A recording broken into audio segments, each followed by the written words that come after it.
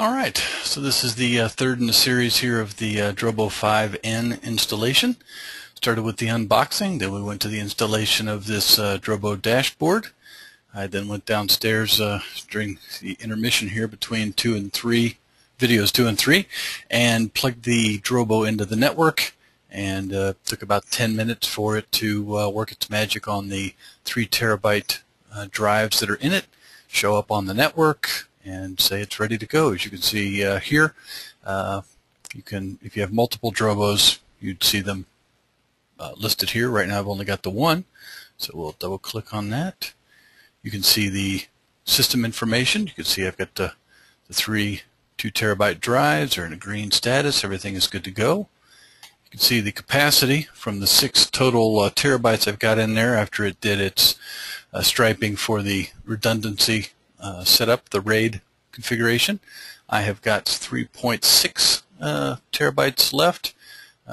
This 435 megs is apparently the software that's installed on the Drobo when it comes for its own administration and tools and those kinds of things that we're seeing on the screen here. The other thing I've already set up here is a couple of shares. It came with a public share already set up. I set up music and photos. We can go ahead and set up another one. You can see the shares are on the left hand side, public, photos, music. You can see users. I created a user called T. Renshaw, that's me, and I've already given myself access to obviously the public, the photos, and the music. See the icon down here says that I have read-write access to the 3 shares. That makes perfect sense to me.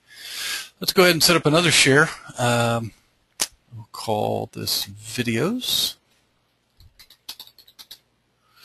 I don't use Apple Mac products, so I don't have a time machine, so I don't need to support that on this share. So go ahead and set up the share. Now you can see I have the videos share, and now I can assign, well, who do I want to be able to have access to it? Well, I want T. Renshaw to have access to it, and I want him to not just have read only, I want to have read write. So now I have read write, submit that, and I'm good to go. Music, photos, public, videos, and we can indeed look over here on my network settings that I do have the Drobo on my network, and voila, here are the shares, music, photos, and videos that I set up. Drobo apps and public are its own, and I can of course go ahead now and map those for my own usage. Music should be M. I think that makes sense. Reconnect, login, and we're good. All right.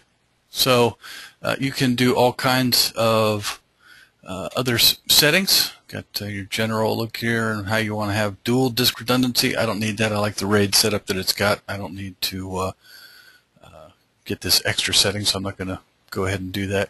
Looks like I can dim the lights on the Drobo. Don't really need to do that right now.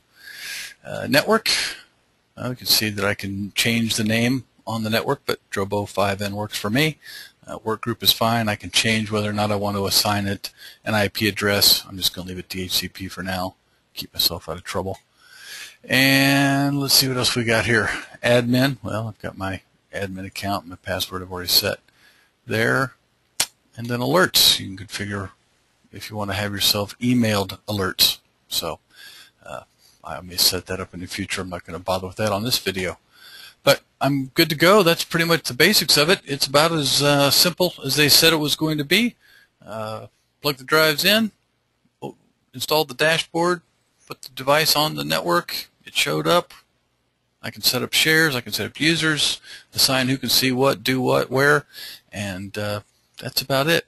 I'll do some follow-ups as I get more day-to-day use out of the Drobo 5N and let you know how it's working and if it's doing all the things that I had hoped and intended to do with it. Hope this has been a helpful video. Thanks for your time, and I will talk to you soon. Thanks for stopping by theprotechcoach.com.